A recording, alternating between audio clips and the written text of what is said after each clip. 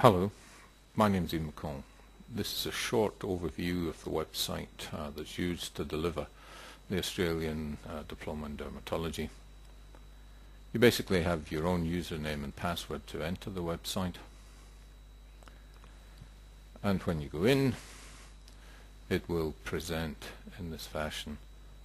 The diploma itself is delivered in this module section.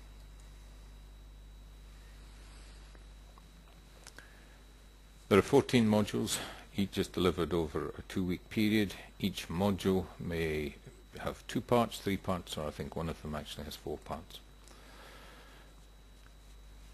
Within a module, let's pop into module 2, you'll see that there are roughly about 10 parts, 10 sections within it. Each module begins with a video which looks at all the images in that module and goes over it, and also has a podcast on the topic. All the images will enlarge and can be moved around. There are many references to other websites which you should go to read up on that particular topic. Generally, there's a small summary at the end of each part of a module and the main issues that you should have addressed. As I said, the modules are delivered over a 14 2-week period, so it's 28 weeks. There's an exam delivered at the end of semester 1, which is generally after module 7b, and there's another final exam at the end of the course. We cover the full gamut of dermatology, but concentrate mainly on those topics which are of relevance to general practitioners in their everyday practice. The first semester deals with most of the common conditions that you'll deal with: acne, rosacea, psoriasis, the common bacterial and viral infections, and the common fungal infections. Module 2 has some of the more esoteric things and goes into pediatric disease, some of the collagen disorders, the bullous disorders, urticaria. That's some of the light-related disorders which are important here in Australia, and skin cancer. And there's a small section on, well, certainly a larger section, hair, nail and oral diseases, a relatively small section on some cosmetic dermatology and dermatological surgical procedures. As well as having the modules delivered in this way, each module has associated with it a series of multiple choice questions to assess your content knowledge for that module. These questions are accessed by clicking a link at the end of the module, and they're simply true/false. When you go through them and press continue, you'll be given the correct, well, your responses will be marked, you'll be given the correct answers.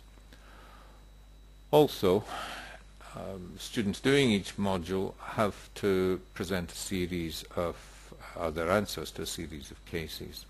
So for instance, for the dermatitis module, the written assessment questions can be found here. All of the images can be enlarged and moved around, and basically you answer the question by putting your response in these text boxes here. Just simply answer the question that's being asked, press submit, and your answers are automatically sent to the relevant section of the website where they can be accessed by me or by your tutor and will be marked. You'll then get your marks sent back to you with comments on your answers. As well as having all the modules, there's a clinical meeting section. The clinical meeting section of the website allows you to submit interesting cases from your practice, and these cases will then be commented on either by myself or one of the tutors, or perhaps by many of us. If we, for instance, look at this particular case here, you can see how a case is presented. You don't have to put a lot of information there, just a bit of information about the patient. These are the images that this particular doctor submitted, a very itchy rash all over. This was the pattern that was seen at the wrists.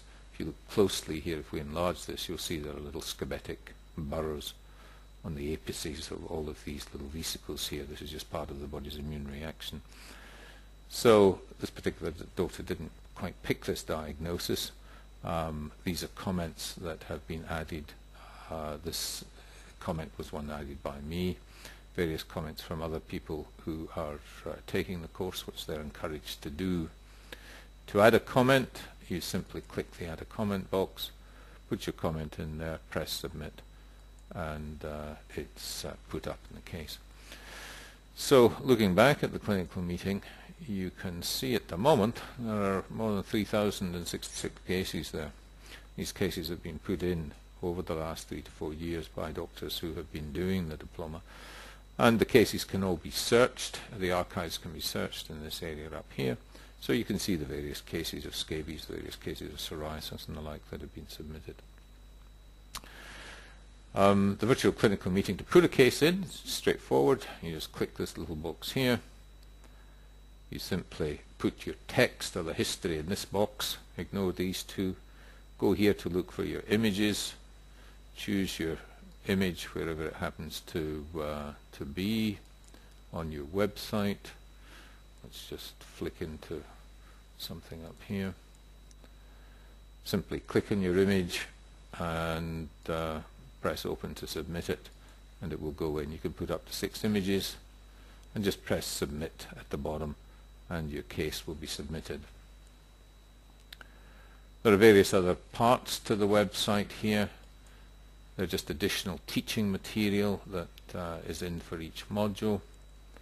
There's a presentation section in the website where a variety of PowerPoints are relevant to various parts of the diploma can be accessed. Also, there are videos here of the weekend meeting that starts, the live weekend meeting at the John Flynn that starts the diploma off, and you can access the videos of these particular lectures down here. There are also numerous PDF files that can be accessed as well, and information like dermatology formulae for the tropics, etc. So we're able to put these in there for you.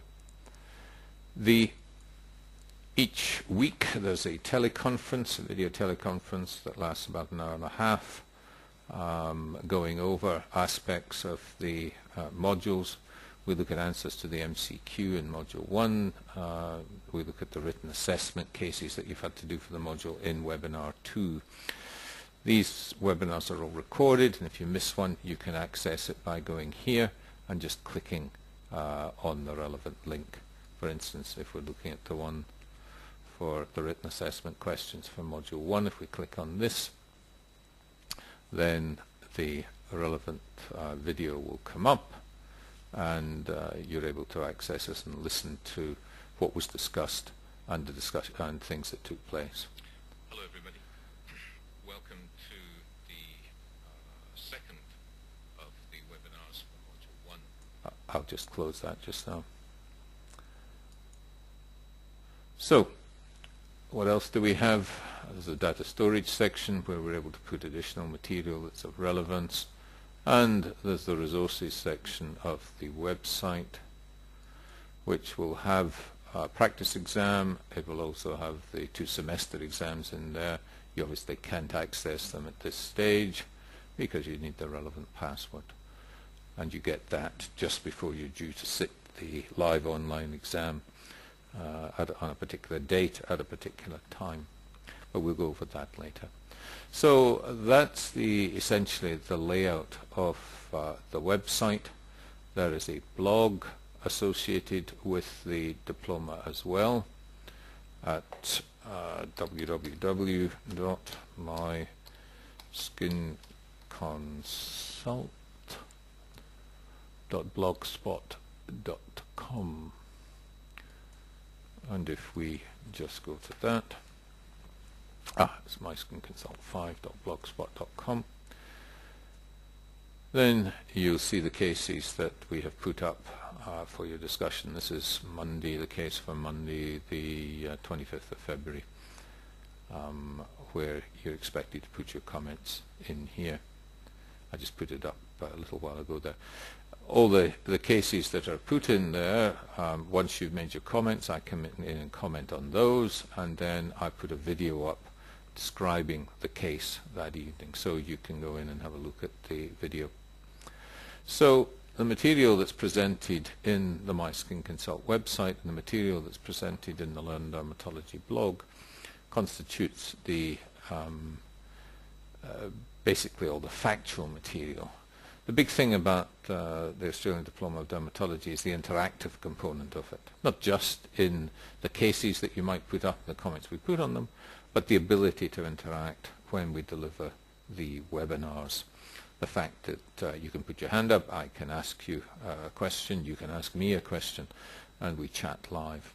And the fact that they're all recorded so that if you miss one, you're able to come back to it later.